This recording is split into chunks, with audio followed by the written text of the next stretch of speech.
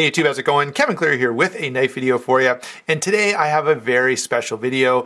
This is one of the few custom knives that I've had, and it's probably the one that I've been most excited about. This is a real highlight in my collection.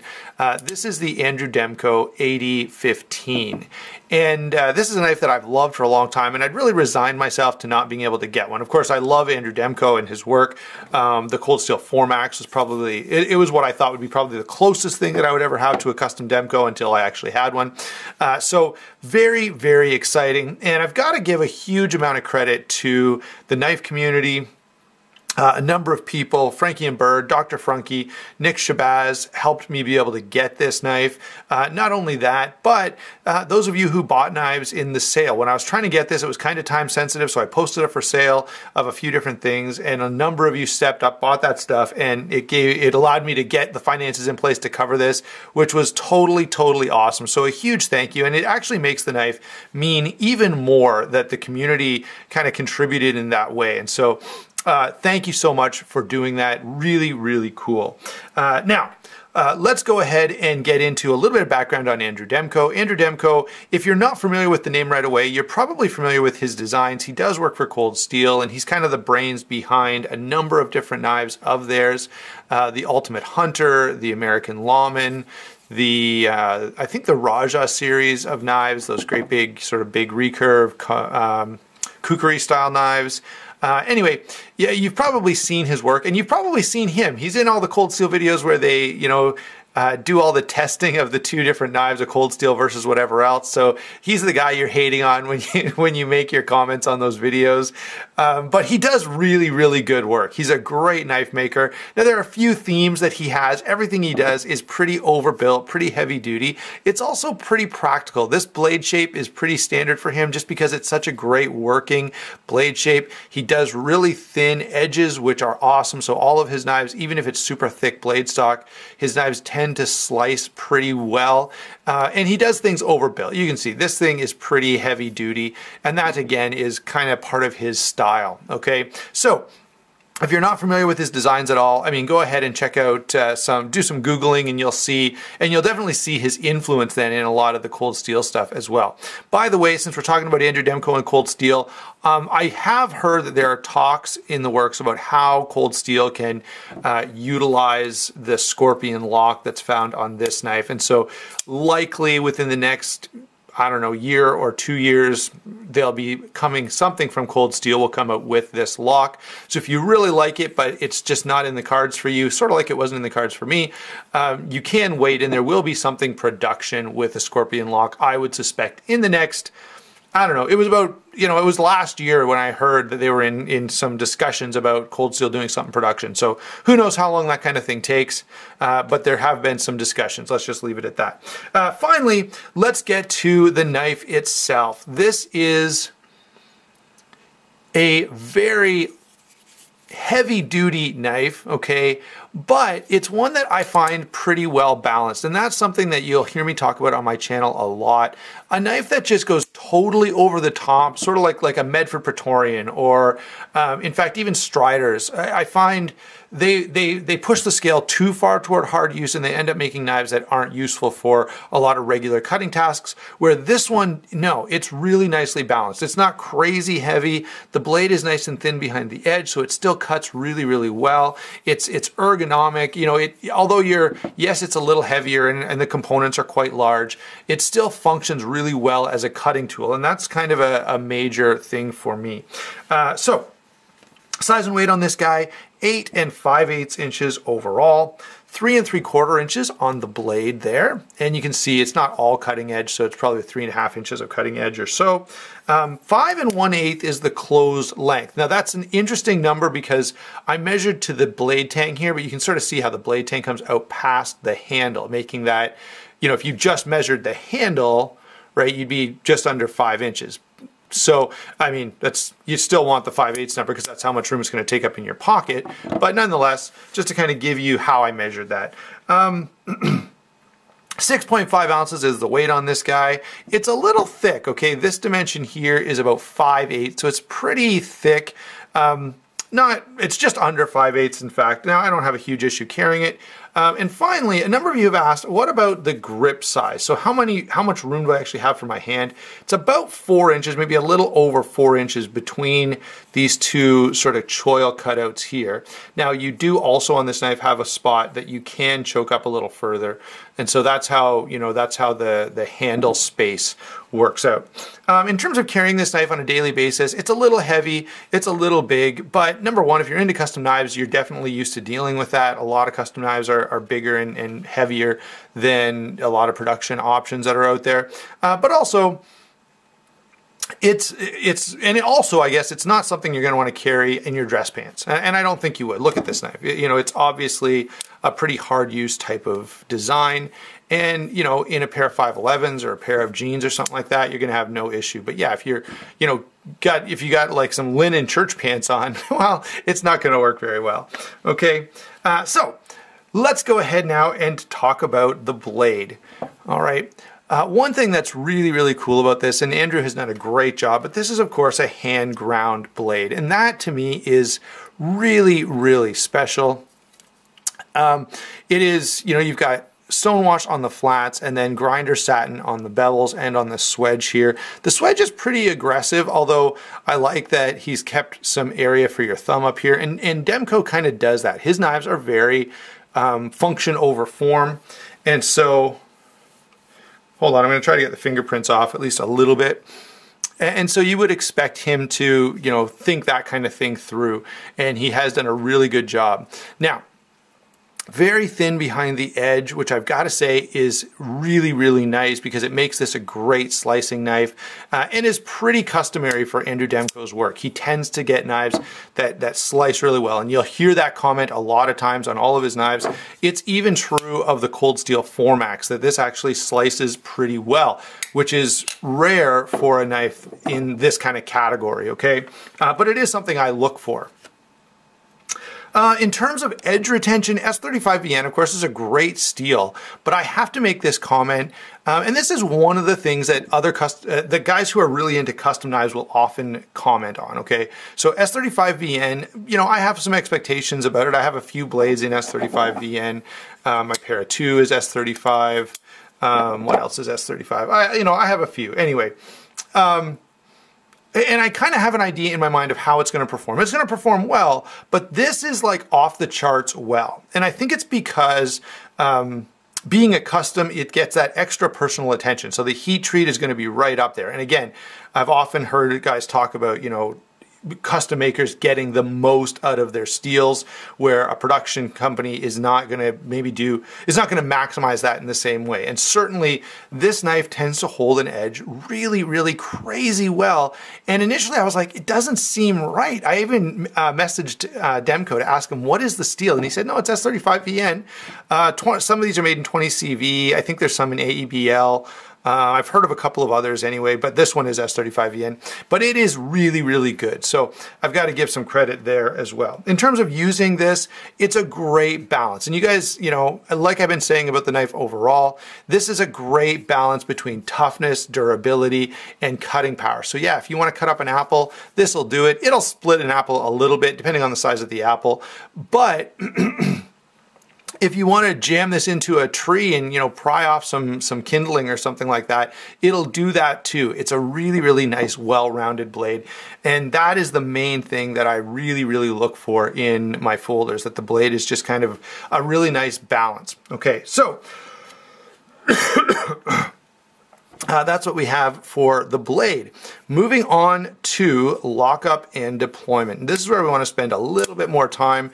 This Scorpion lock is not something a lot of people are used to, but it's fairly simple in its operation. Essentially, you have a lock bar like what you get in a typical backlock knife. The way it works though, instead of having, what have I got here that I can show you?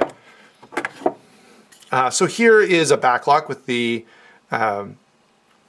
with a triad lock, and you can see if you look at the back of the blade, there you go, there's sort of a groove, okay, a space like this, and a piece of the lock bar drops into here. Now in the triad lock, you're going to add a lock bar into that equation, but a typical back lock, that's how it works. You just got a piece locking into the back. Well, Here, you've got that same idea, only instead it's a bar, and the back lock is exposed, and the way you unlock it is just to lift up. So instead of, pushing on something back here, you're just lifting the bar itself. He's made it accessible to you. And there's a couple of cool things about this. Number one, the simplicity is great. There is one extra bit of complexity. Back in here, there is a coil spring that puts pressure on this to keep this end down. That necessitates you lifting it up like that. But the simplicity of this is great. You've just got a bar falling into a groove. What could be simpler than that and more functional?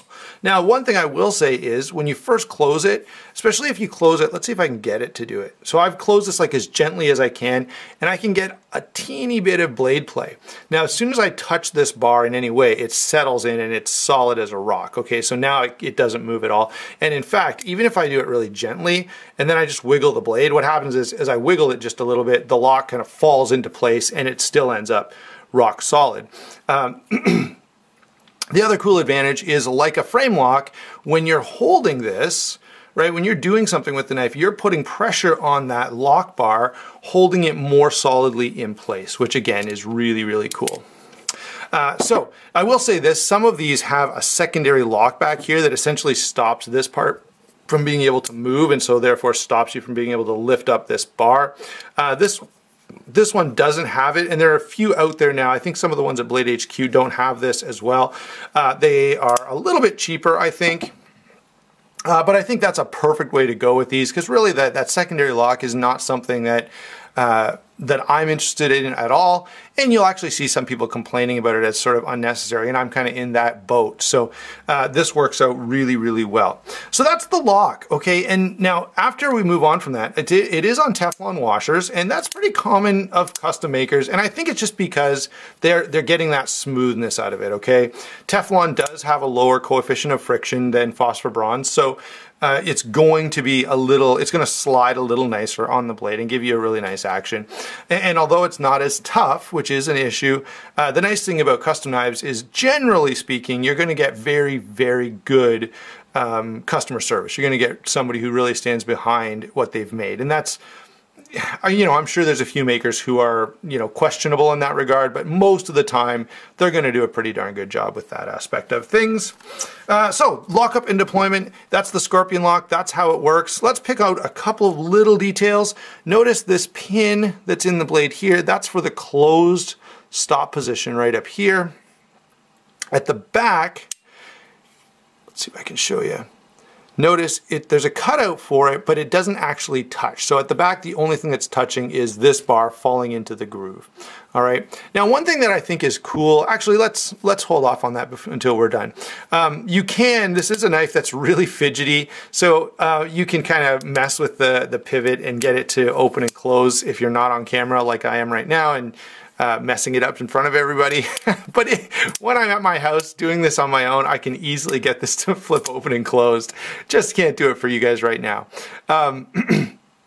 One thing I have to say that's pretty neat, and when I think about the time and energy that would have had to be involved in this. So the way the detent on this works is the detent is created by the relationship between the tang of the blade and the spring tension and the bar there. So see how the bar has to kind of pop over that little bit of a ledge in order to allow the knife to open. So that creates the detent, and I've got to give credit. The amount of work that it must have taken, and I'd be interested to know how many prototypes did you have to do before you got that little angle and that rounded corner just right so that the knife would, open reliably. I'd be very, very curious about that, but it's pretty neat, and it's a really good way. Yeah, I don't know. I always appreciate when someone finds a new and fairly simple way of achieving some task, and that's really a neat way of getting your detent to work. So there you go. That's lockup and deployment. Very impressive, very fidget friendly. Okay, I will say this is a knife that I have a bad habit of walking around the house, flipping open and closed, driving my wife crazy. Let me know down in the comments below if you guys have that problem, and if your wife is like mine. Would you quit flipping that knife all the time? All right. So lock-up and deployment. Let's move on and talk about the handle. So the handle, of course, looks really, really cool. And the thing that I really probably like most about this particular design is how it gives you this really interesting mechanical detail. Okay, so it looks really cool and like, man, there's a lot going on, and yet it's still very, very simple. And so it's extremely aesthetically attractive for that reason. The other cool thing about this knife is if you're into custom knives and you want to have something that's uniquely yours, well, you've got a titanium lock bar here that you could have anodized in all kinds of different ways. I've even seen, and maybe I haven't, but I could well imagine these in other materials as well, Mokotai or Timascus or various things. Not only that, but now you've got these scales down here that once again can be switched out for all kinds of different options. So you will see some pretty fancy AD15s out there. I've seen some already, and I'm sure there's more to come. Like, there's a lot that you could do with the various components on this knife that make it that would make it look really, really crazy. For me, my Adam Demko, and for my collection, I like knives that are practical and a little more usable, and so that's going to be where I kind of lean. But I know there'll be a lot of you who want to just go crazy with forged carbon fiber here and some kind of crazy material on the backspacer and different anodizing and all kinds of stuff. And so all of that stuff is possible. I do like this touch here, Demko knives on the pivot. I kind of like that better than the blade. It leaves the blade to be just sterile and let it kind of speak for itself. And then the maker's mark is right there on the pivot. And again, that's pretty typical Adam Demko type of thing. In terms of construction here, we have titanium liners, G10, and then of course the lock bar is titanium, steel on the pieces that are going to interface that way. Really nicely done, pretty cool materials. Of course, very strong. Now very open, so very nice and easy to clean. You're not going to have any issues with that. And of course, tough. Okay, so all of these things are overbuilt. When we talk about the comfort on this, I want you to notice the milling. Hold on, focus. There we go. I want you to notice the milling on the lock bar here. It's all nicely rounded off, as is the G10, so that in hand this feels really, really good. The jimping is actually a little soft. Now with gloves on, it tends to catch a little bit more. With my finger, even pushed down I guess it catches now. But if I push down really hard, it catches. It's rounded enough that it's pretty comfortable. So I've got to say, not too bad on the jimping. I do like the finger choil. It's just a small choil, and that works really well. Because normally if I'm using the finger choil, I'm just kind of coming up here and doing some fine little work like this. And because of the thinness of that edge, this knife does work for those really fine little cutting tasks, opening a bag of milk or something like that. So I think the ergonomics here are a real win, and you can see that the handle is, one of those handles that just doesn't matter how you grip it, it's going to work pretty nicely. Okay, so that's construction and ergonomics. Now let's go ahead and do some comparisons, and I want to have this little bit of a discussion with you guys. When it comes to custom knives, it always begs the question, why spend that money? There are tons of knives out there that are going to function just as well. That are going to cost a fraction of the price. And I guess my answer to that would be, why buy a custom why buy a painting that's done by an artist rather than just a print? Or, why not just take a picture on your iPhone and print it off? Okay, well, because there's something about having this thing that's been created by an artist, that the work and time and energy has been put into, that's worth appreciating, okay? So, while we get into these comparisons, I am going to show you both production and custom and high-end and low-end stuff that I think is kind of comparable, and hopefully you'll be able to find something that you find interesting. Let's start off with a cold steel, since we talked about that at the beginning. If what you want is just a hard use, very practical, very usable knife, it's hard to go wrong with a Recon 1. This is a knife that I bring out a lot because it's a tank of a knife and it's not that expensive. And so yeah, if you're going, Kevin, I just love that, but I can't imagine spending the kind of money that it costs for that knife. Well, yeah, go look at a Recon 1 or an American Lawman or something along those lines. Even the new Spyderco Shaman or the Mannix Lockback. There are lots of great sort of heavy-duty, very practical knives, and certainly the Recon 1 is one of them. Also, everyone's kind of familiar with that. Let's go ahead and pull out a Para 2, since same idea. Everyone kind of knows about the Para 2, and I want you to see that Although this knife is fairly heavily built, it's not super huge, okay? It's not all that much bigger than the Para 2. It's a bit bigger, but not anything crazy. What else have we got before we go into, oh yeah, perfect. Here's another knife. Here's a ZT that I think falls into a similar vein of sort of being heavy duty, hard use. This is even heavier than this, okay? But if you're okay carrying something like this, maybe you'd be okay with this. Again, very practical, very usable, you know, just a knife that you can really feel very confident in, and that's where this guy fits in. Next up, let's go to the Formax, and I think I'm gonna do a full-on comparison between these two knives, and maybe even make some comments about the slightly smaller Formax that's out there now, which I'm sure is still a great knife. Honestly, I love both of these knives. This one I like a little bit more just because of some of the extra features that are in there, the uniqueness of it, the fact that the community was kind of involved in it. But both of these are very Demko designs. Both of them are great because they're hard use knives. They're meant to really take a beating, but they're also really well balanced. This will slice up an apple or chop down a tree, and I really, really like that. Of course, the price point is going to be significantly different as well.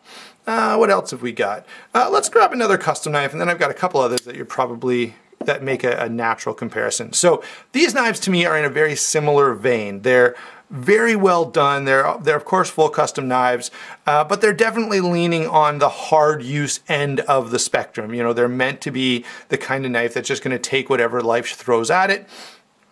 Both are very, very cool. Obviously, the AD15 is maybe a little more unique. And actually, if you're one of those people who you go, I'd really like to try a custom knife, but man, I just can't pull the funds together or justify it. The Curtis's are great because he does have knife of the day sales sometimes, and it may take you a while, but eventually, if you really watch, you can probably find an F3 for a little more affordable price, for about the same price or maybe a little bit more than you'd pay for a mid-tech.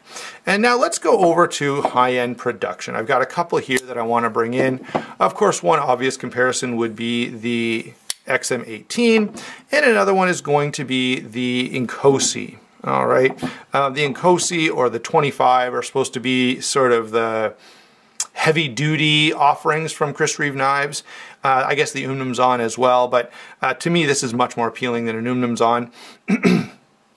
And these, of course, are similar in price point, but again, in a similar vein. They're just meant to be knives that you can really depend on, that they can really take a beating, even though they're very well done. They're very, you know, the fit and finish and the quality and all of that is absolutely off the charts, and yet it's still a knife. And I would say that of just about every knife I've shown you here.